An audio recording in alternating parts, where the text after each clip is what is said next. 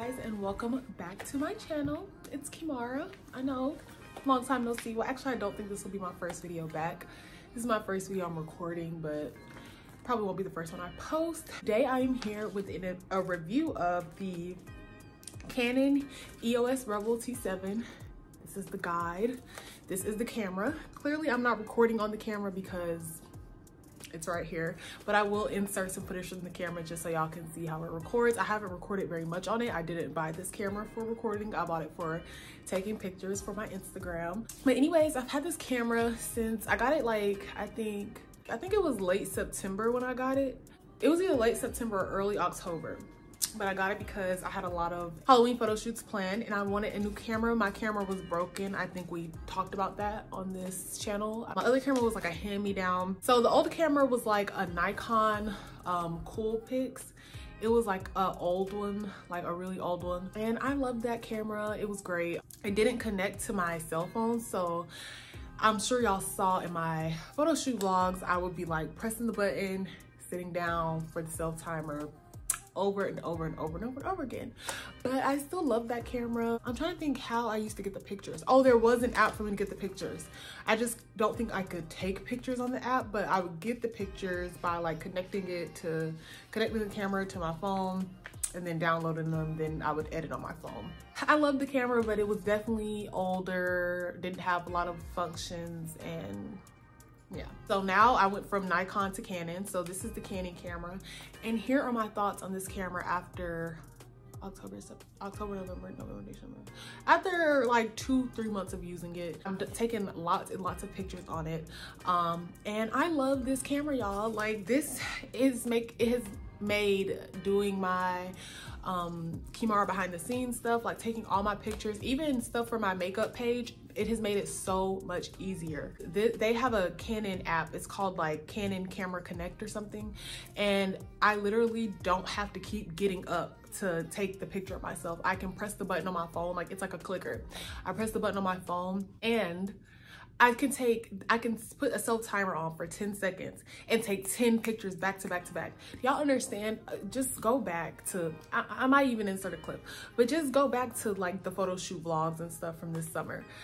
One picture at a time. I would have to sit down, take the picture, get back up. Sit down, take the picture, get back up. Sit down, take the picture, get back up.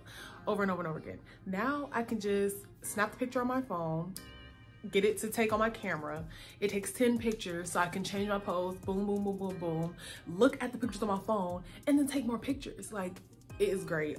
Quality and all that is great. So the battery's charging right now. I'll show y'all, like I'll insert some pictures that I've taken on this camera. I need like more lighting and stuff, so I feel like I see like a lot of potential, a long life with me in this camera. Like I eventually want to get more lenses for it, all that stuff. The only downfalls of this camera sometimes is every time I try to put on the flash like manually, like the flash works, it'll come on like if it's a low light setting. Like if I was to take pictures right now in this room, because the lights are off but I have a ring light on, but the flash will come on. But I can't manually turn it on because it always says this button is unavailable in basic zones mode. And everywhere I look, I'm like, what is basic zones mode? How can I turn it off? How can I just manually turn on the flash? And I still have yet to figure that out. 2 months in, I just hope for the best. When I take the picture, I hope the flash is gonna pop up. But that's the only thing that I really have an issue with on this camera, is I can't just turn the flash on myself. Like in general, I will say Nikon, at least the Coolpix camera that I had, it was very old, but it is way more like intuitive. Like it's way more, you don't really need instructions to work it. This camera is very like high tech and more complex to use. There's so many settings, there's so many things you can set, like the little dial at the top, there's so much stuff, which I think Nikons have this too. I still have the camera, I can see. But one other thing I'm not a fan of, but the Nikon camera didn't have this either. Well, it did, but it didn't. I would like a viewfinder that flips out so that I can just see myself in the viewfinder, which I really don't need that because I have the phone app, so I could just see myself on the phone. But I don't remember the exact price. It's been a long time since I got this camera. It was a lot of money to me. It was between $400 and $500. It was closer to the 500 side. Like I think it was definitely more than $450. Maybe like around $474 for this camera, but it was worth it to me. I don't regret buying this at all, and I definitely think it was like one of the cheapest cameras I could find. Like I definitely was looking around for low-cost cameras, and it was one of the cheapest I could find, and I would definitely recommend you get it, especially if you're just like taking pictures of yourself. That's all I have to say as far as the review. This review isn't really for people that do like professional photography work. Maybe you can gain something from it. I don't do like professional photography work though. So I'm reviewing this from like the point of view of somebody who is just using this for fun, family pics, like something like not anything too serious. If you're like a professional photographer, you may need to look into this more. I'm about to go put the battery in this because I have it charging, because I have another video I want to record actually on the camera. So I'm gonna go put the battery in it just so y'all can see like what it looks like when it's on, how it looks when it's recording, all of that stuff. So be right back.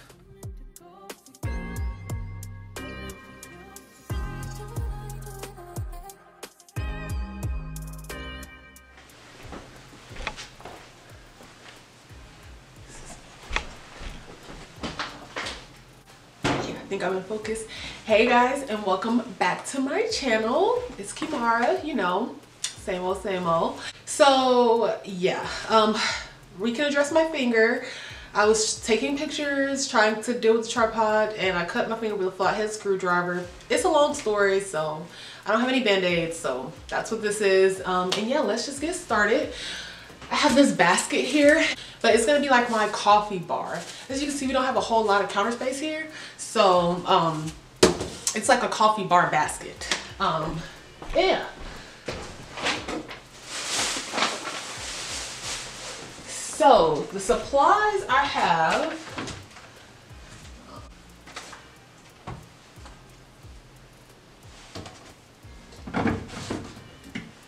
yeah guys, that is all for my review. Actually, I will show y'all some of the pictures I recently took.